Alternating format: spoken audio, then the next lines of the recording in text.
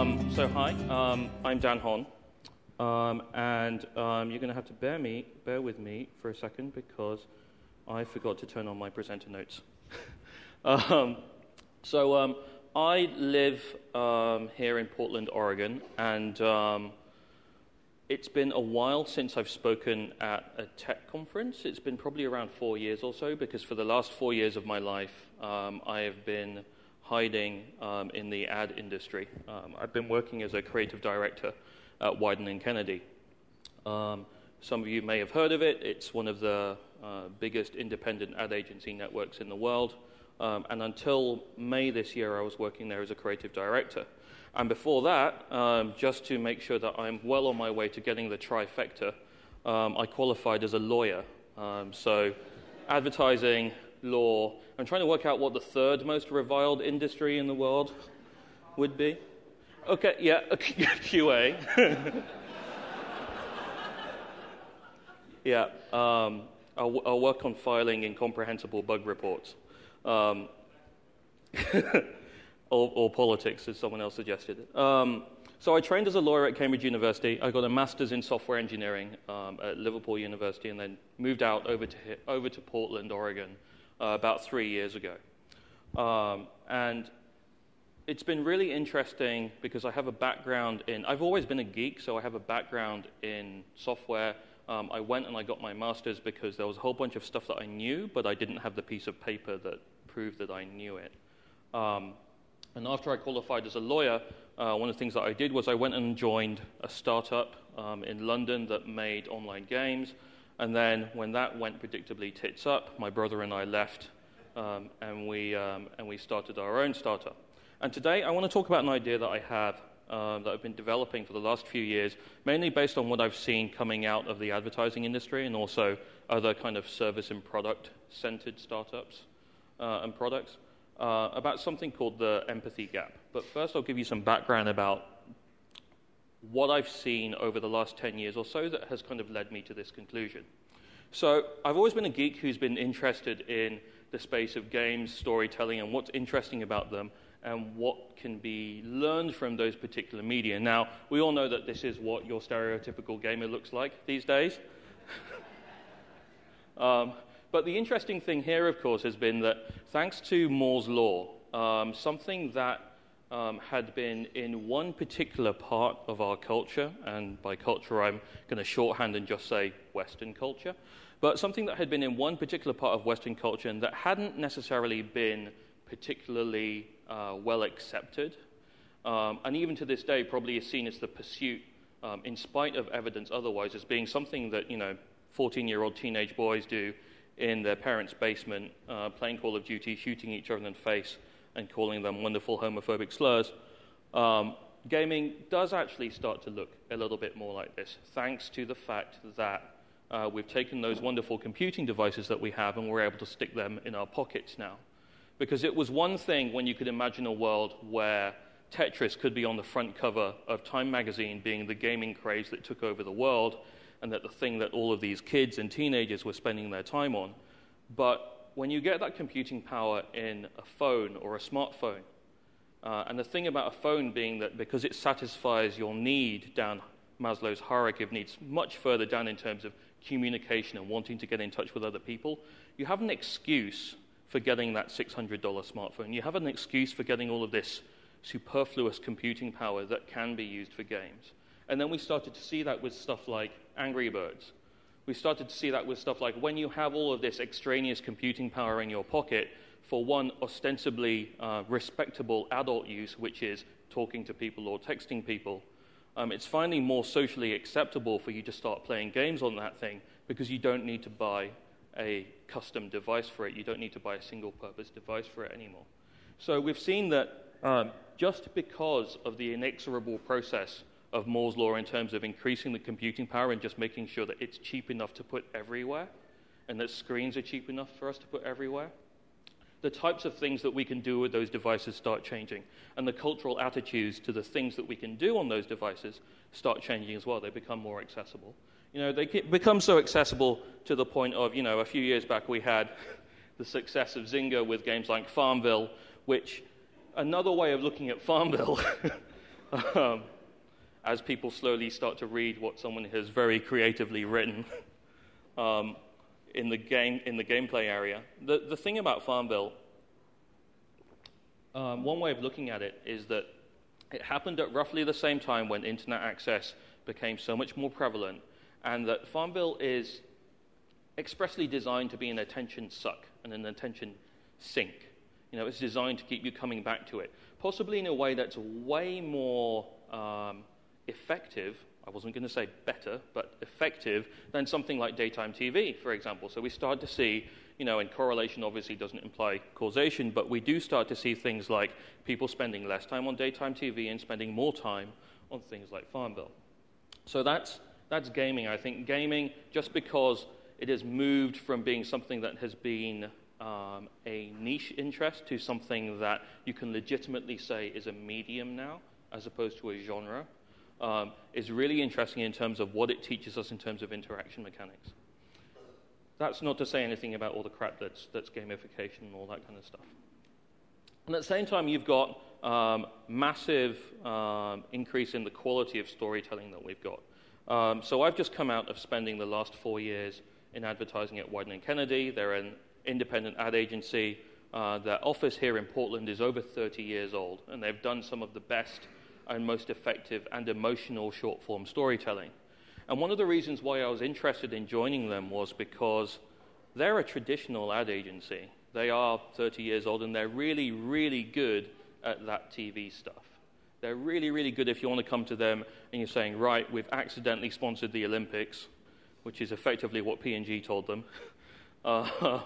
And we need to work out how we as P&G can possibly be relevant to an Olympics-watching audience, and can you please craft a story for us that's going to be relevant, that's going to be interesting and capture the attention of all of these people who are watching all of these athletes that they actually don't know anything about. So it was as much about learning about what makes a company like that tick, how they learn to tell the stories that they learn to tell, and also, bizarrely, one of the things that they don't get that much credit for are things like user research and strategy and insight. So how they decide to work out and how they figure out what audience they want to talk to, what makes that audience tick, and what the best way to reach that audience is. And then they may go about that, reaching that audience in different ways. Because when they get their advertising right, and sometimes they get it really, really right, it's because they can understand the client's problem and they can understand how the people they're trying to reach fit into that problem. So storytelling is definitely getting better.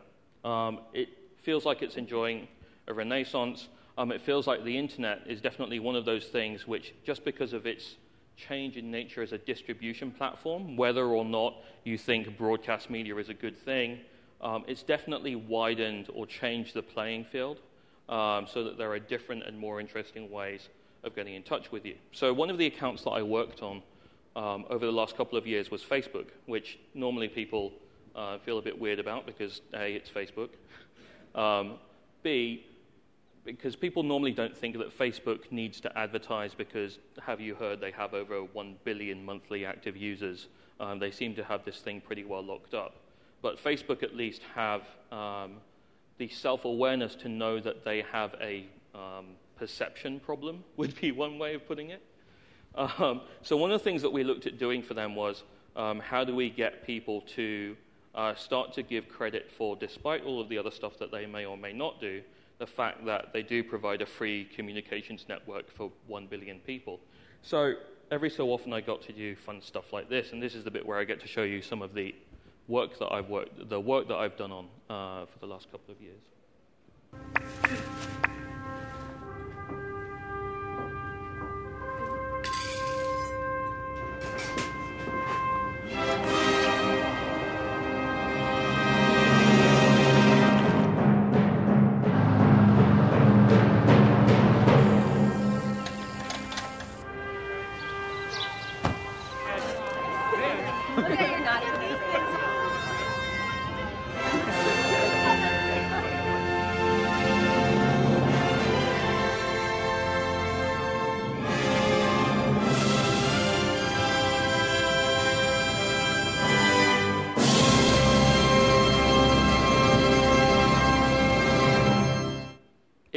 almost makes you like Facebook. Or at least maybe for about 30 seconds it makes you like Facebook. There was a lot of internal debate about the kind of stuff that when teams started coming about with scripts like this, we were a bit worried about the kind of fake out that you see there because you're going, yeah, okay, this is pretty good. And then you kind of hit them at the end with the thumb. But there was something very nice about that. We got to go, and I was an interactive creative director, which meant that I didn't really get to go out on film productions or anything like that very often. I got to go out on things like website productions, which, as we know, are very, very different things. There isn't a catering truck when we build websites, most of the time. You don't get to go to New Zealand to create a website on location. Although, actually, a team did get to go to New Zealand to create a website on location, and that was a very different thing. But one of the nice things about that particular piece was that you would have expected that a lot of the people that you saw in that spot were actors, but we went out and we casted actual cosplayers who had spent the last 3 years making each particular costume. We went to a proper con and everything, and that was, I think, part of, that type of honesty and that type of accuracy and reflecting that reality was part of what made that work. But anyway, what I promised you all was this idea of an empathy gap. And I think what we're seeing is it's really, really easy for us to make complex systems now. Like stupendously easy for us to create complex systems. I talked before about Moore's Law. I talked before about the fact that without even trying, with just waiting and then just waiting for transistor count to double every 18 months, we've been able to deploy almost without effort stupendous communication networks around the world. We have an almost unimaginable amount of computing power in our pockets that most of us just buy new versions of every 2 years because we can, not necessarily because we need it. And we're talking about taking that embedded computing power, and just because we're able to reduce the power requirements, we're able to increase the complexity every 18 months or so, we're running out of places to put it, which is why we're starting to talk about things like the Internet of Things. Which is why we're starting to talk about, okay, well, it's relatively trivial now for over 30 million homes to have a pretty good 3D depth sensing camera that also does skeletal tracking. That's just in 30 million homes now. And you can kind of use that stuff. And you can kind of use the wireless networks that are all out there. Android has over 1 billion monthly active users, and Google is kind of using all the data from every single one of those phones to produce traffic information around the world. And those are just there. It's kind of easy for us to create all of those complex systems. It's easy for us to deploy them, and I say easy, I mean easier than it was before. It's still obviously hard, but it's definitely easier than it was before. And at the same time, we can do them at scale. So you can get to stupendous numbers of users that, just 10 years ago you would have thought unimaginable in an incredibly short amount of time. And yet, there's still the VCs down in Silicon Valley who are saying, well, that's not fast enough. I need to see an even steeper hockey stick curve on your growth chart. And all of this is because of Moore's Law. But the thing is that a side effect of this, when it's really easy to build all of this stuff, is that it's also really easy to lose sight of who's using it, why they're using it, and what they're using it for. One of the things that I saw over the last 4 years, when I was embedded as kind of I felt a bit like a sleeper cell inside of the ad industry, there was all this talk about companies being social. You saw it even with things like Doc Sells's Clue Train Manifesto. You saw it with all of these ideas about companies being conversational, about how the internet was really, really great because it ushered in this period of two-way conversation. Companies could listen and they could talk back for the first time. But you see, what's really interesting at the same time is, unless we look at what you're talking about and what you're doing it, one of the definitions of something or someone that is a sociopath is the fact that they're really good at listening and telling you what you want to hear and never actually doing anything about it. And that's one of the dangers, I think, of being able to deploy all of these systems that do things but don't necessarily quite do the right things. And that's what I really mean when I'm talking about the empathy gap. That's what I really mean when I'm talking about there's all of this technology that is easier than ever before for us to put out there in the real world.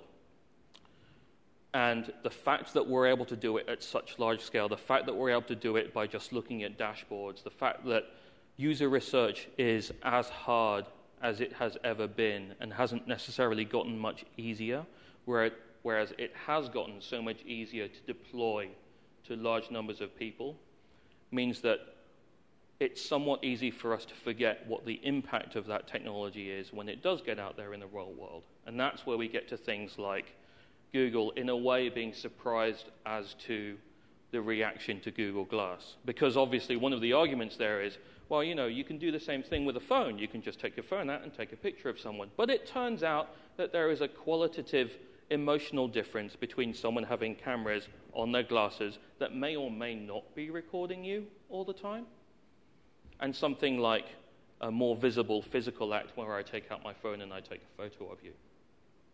And we see this in other areas as well. So one of the clients that I worked on at Wyden was Nike, and I worked on the launch of this, the Nike Fuel Band. How many people here have activity monitors or fitness monitors, or use apps that do those things on their phone these days? Which I imagine is most people. I was taking a look at the front page of the iTunes store the other day, and I could find at least 5 different apps that did step counting now. I wouldn't be surprised if the iTunes music player comes with a step counter bundled. I'm like, the fact that it is in the SDK of the major operating systems for mobile devices just means that if I want to get a step count, I can just get it.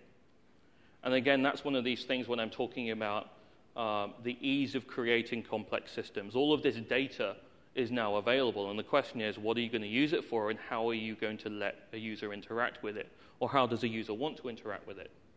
So the main paradigm, the main way that people interact with devices like this is either physically through something like this, where I can press a button and it will tell me exactly how sedentary I have been so far today, or through something like a dashboard. And in fact, it feels like most of these devices allow you to access them through a dashboard. And a dashboard doesn't necessarily feel like it's the right way or the only way to access information like this. So for example, when people talk about making information more ambient, when they talk about taking all of this data around you and then liberating it from just a screen and then making it part of your environment, it feels a bit weird when they say that, because they say ambient, and then what we actually see in a lot of the concept pieces are more screens in more places displaying the same information to you in the same kind of dashboard. The number of times that I saw as a reference piece, I don't know if you've seen it, but there's a movie called Stranger Than Fiction, which is a very, very typical go-to piece for this type of information visualization.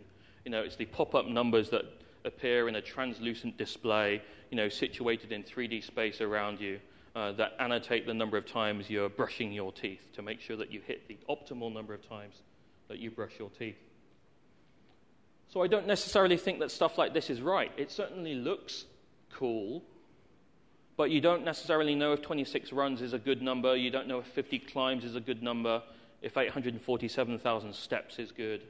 There's a spark line in there because, hey, spark lines, you may as well put one in there. It's blue and it's got circles in it.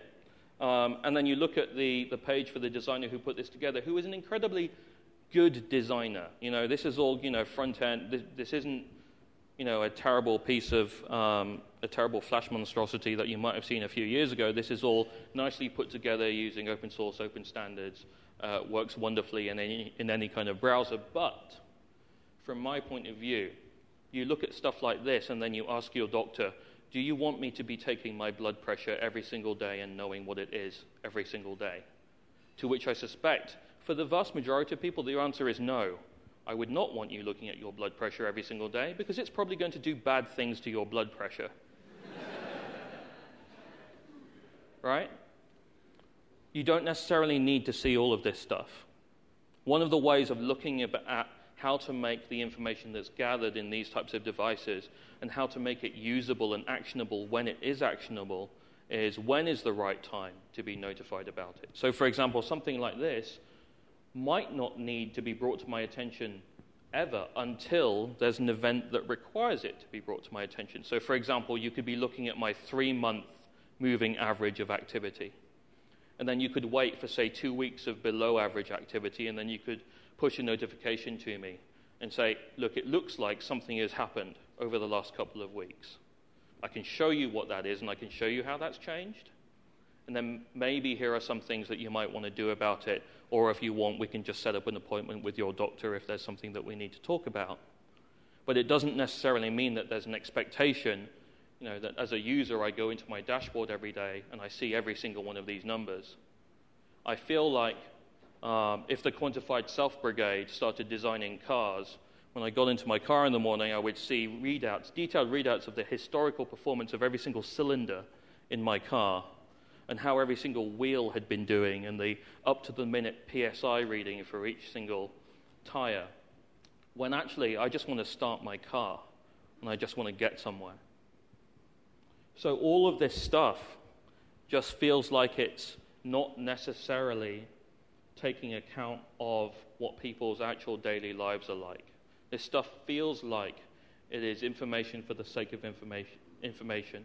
It doesn't necessarily help in the understanding. It might, at best, give you an idea of the kind of rhythm that you have, but I would argue that, a lot of the decisions here in terms of the design of dashboards like this aren't necessarily around actionable information. And at the same time, we see it, that's one person in this audience who watches Little Britain. This is from a sketch from a BBC comedy show called Little Britain. There is a character in it. You can see her here. And her main line in it is, computer says no. So someone comes in with this story, this customer service story, and then she taps away at her computer for a bit, and she turns back to them, and she says, computer says no. And again, I think the thing that's going on here is that it's very, very easy for us to design these systems, and it's very, very easy for us to hide behind them when they're designed. It's very easy, for example, for someone to say, I'm sorry, there's nothing I can do about this because of the system that's been designed. And we should be able to step back from that and say, well, someone had to design that system. Someone wrote that algorithm, whether it was someone on the development side who was involved in the decision-making or someone on the business side who was made on the decision-making. But the technology reflects the decisions that we've made along the way. We can't excuse all of this on saying, well, it's just technology, it's just the computer did it. Well, we designed it that way. We have a responsibility, and we shouldn't hide behind that. I think there's a really, really good example in something that Dropbox did recently. It was a very bad thing that Dropbox did, but they did a bad thing well. You like lawyers here in America. So I was reading that there was a Supreme Court decision. AT&T, which is a wonderful company, they recently decided, they decided that they wanted to remove the ability for people to take them to court. People who use their services to take them to court, especially in things like class actions, because that stuff can be really expensive and really annoying if you're a large multinational company. You don't really want people taking you to court. So what they did was, in their terms of services, if you use AT&T services, unless you explicitly opt out, you agree to arbitration. And arbitration is much easier to deal with than a court case.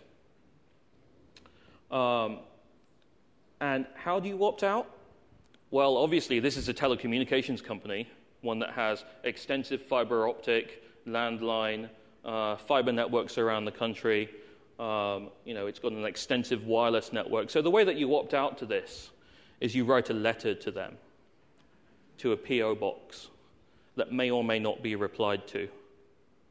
It fails silently, which, as we all know, is a bad thing to do. It succeeds silently as well, which is, Dropbox did the same thing recently. they also kind of jumped on this bandwagon. I imagine that it's very hard to kind of go against this kind of stuff. You've got counsel and you've got your company lawyers saying, well, everyone else has managed to reduce their costs by saying by default we will only allow arbitration, and that allows us to reduce our risk and blah, blah, blah, blah, blah. So Dropbox presumably said, okay, fine, we'll go do that. But they decided that you need to offer an opt-out, right? So you probably have seen this if you use Dropbox. If you logged in over the last 9 months or so, I can't remember exactly when it happened, but there would have been a pop-up that said that they were changing their terms of services, and that if you wanted to opt out of the arbitration clause, then you just needed to go to something like dropbox.com/opt-out. And they had built something that would let you do that. You can just put in your first name, your last name. It's already tied to your Dropbox account because you have to be logged in to do it. That's the equivalent of signing, and you just hit submit. They just decided that they weren't going to be dicks about it. And that's what I mean when I talk about this idea of this thing called the empathy gap, which is, there's this expectation that the thing when Dropbox does something like this is they point out how easy it was for them to do this. It was easy for them to build this. Everyone in this room knows how easy it is to build something like an opt-out like this. So when a company decides to not do this, they are deciding to explicitly fuck you over. Pardon my language. Now, they may well communicate in different ways why they have decided not to do that, but this is the thing that technology is starting to show us. It's that we are in charge of the things that we build. We're in charge of the things that we design. Dropbox chose to do this. They could have chosen just to have the PO box. AT&T could have, well, I don't know if anyone here has worked with AT&T. They may have been able to build something like this. It probably would have cost them a lot of money. But the choice remains. And I think that this idea of a gap illustrates the fact that as things like this start to happen more and more often, and I hope that they start to happen more and more often, they will illustrate a gap in what looks like intentional lack of provision of service. We are deliberately not giving you an easy way of doing this because we don't want you to do it, or because ultimately we don't like you and we don't really want to treat you that well. And all of that kind of goes to this point that technology doesn't have to be dehumanizing, unless, of course, you're Robert Scoble, in which case it's just terrifying. So it feels like there's got to be a better way. Google obviously could have launched or, introduced Google Glass to us in a more friendly way. But I think all of this shows that technology is a conscious choice. It depends very, very much upon being able to stop and say, we can build things a different way. Or just because we can build a form, we can build a form. Think of all the good things just a simple form can do. Which is why as much of this isn't just about the fact that, yes, we can fiddle around the edges and it's easier for us to build all of this stuff than ever before. But the thing that hasn't changed is the question as to why we're building it and what we're building it for. So there's two good examples. One of them is probably one that a lot of you have heard before, which is Zappos. Zappos is interesting to me because it's not a technologically interesting company. It is an e-commerce retailer. It is not that hard to build an e-commerce retailer. The thing that Tony Hsieh says that distinguishes Zappos from every single other e-commerce retailer, especially in the shoe vertical, is their relentless and almost terrifying dedication to customer service. So if you do a quick Google about Zappos and customer service, you'll see things like, if you call them up and you say, I'm looking for this particular brand and size on your site and I can't find it, they are trained to tell you where else you can buy it. Because they recognize that you have a problem, which is, I want to get these shoes, and you just want help in getting that problem fixed. Zappos' point of view is that if they help you to solve that problem, which may or may not involve them. It may or may not involve them sending you off to a competitor. But their job is to solve that particular problem, that shoe-related problem for you. And that if they do that, then you will come back to them.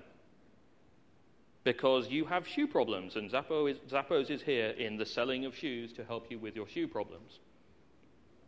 I write a daily newsletter, and anyone who's read it will know that I'm very, very excited about a thing that's happening in the United Kingdom called the Government Digital Service. A number of things happen to have happened at the right time at the Government Digital Service in the UK. One of them being that a conservative government came to power that wanted to save a lot of money, and that a woman, Baroness, because this is Britain, Baroness Martha Lane Fox, who is a very distinguished internet entrepreneur, and ostensibly and reliably, actually, one of those who gets it and is trying to do the right thing, also got into the right position to provide political cover. And what they're trying to do is they're trying to create digital services for everyone in the UK, so good that people prefer to use them. And it's interesting because they're a government body, so they have a remit to be accessible to everyone. They are serving everyone in the UK. So one of the first things that they did was they got rid of practically every single government domain, and they consolidated everything against one government domain, gov.uk. And they started building services like this. So they have a very kind of data and user-centered approach. One of the pages that they worked on very early on as part of their alpha was the bank holiday alpha, which is the public holiday alpha. So they would get a lot of they would get a lot of incoming queries asking kind of, when's the next public holiday? When's the next bank holiday? Came up with lots of different designs, and it turns out that most people just want to know when the next one is. So they just built a page that just shows where the next one is. And it's this kind of focus on solving user problems. So one of the other ones that they did was a voter registration service. So you can do all of these things online now. And you can do all of these things online in a way that has been structured from user research first. And a lot of stuff that's interesting about what these guys have been doing has been because it's not like they were building these services. Well, in essence, they did build these services from scratch. The services existed before. You could find out when the next bank holiday was before, but not in a way that necessarily solved your when is the next bank holiday problem. You could kind of register, or you could kind of renew your car registration online, but not in a user-friendly way. And one of the really interesting things that they have is this thing that I'll end on, which is this is a cutout that they have in their main office in Whitehall. It's something that someone put up on their window. And it's just a piece of A4 paper with a little hole torn out of the middle and the arrow pointing to people in the street. And it's a reminder for them that their users are just regular people on the outside. It lets them have a remarkable degree of latitude in terms of thinking about what a genuine user need is, and that they're able to focus on this delivery of solving user need problems. So all of this is to say that what I'm working on now, after having seen how the advertising industry deals with communications issues, after having seen how game design can affect the systems that we create, after seeing all of these things and storytelling working together, after seeing all of these things in user research, one of the big things that I'm really excited about is the opportunity for technology to be significantly more empathic and more sympathetic to actual people and the problems that they're facing. So all of this is everything from, internal applications through to customer-facing stuff. Every single aspect of how we use technology feels like, because it's become more accessible now, because it's the kind of stuff that's in our pocket now, there's a massive opportunity there. And the thing that I'm most excited about is closing that empathy gap. Thanks very much.